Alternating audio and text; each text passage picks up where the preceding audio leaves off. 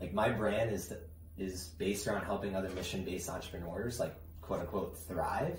And a lot of that is mental health, physical health, spiritual health.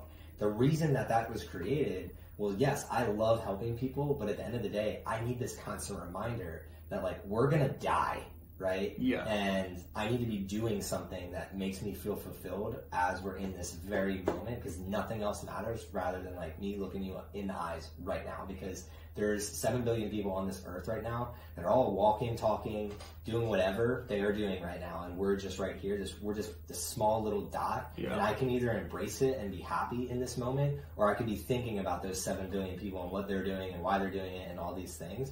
And that's the core reason of like why I'm building what I'm building, is because it's that constant reminder, and it keeps me happy and in that like joyous, energetic.